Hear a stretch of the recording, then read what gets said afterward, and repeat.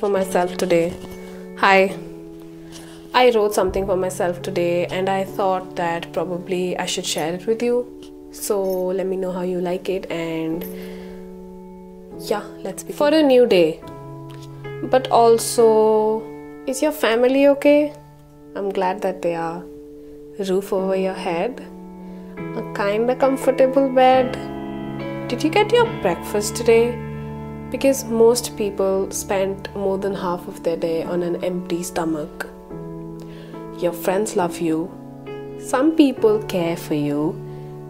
The fact that you can listen and all the music in the world is made for you. Your memberships and your subscriptions, we take the meme that goes Netflix and chill for granted, but do we even realize that it takes a lot of money to be able to afford that? And if you're able to afford that, keep on watching.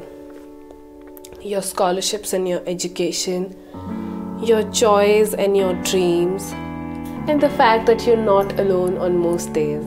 The fact that you could understand what I'm saying.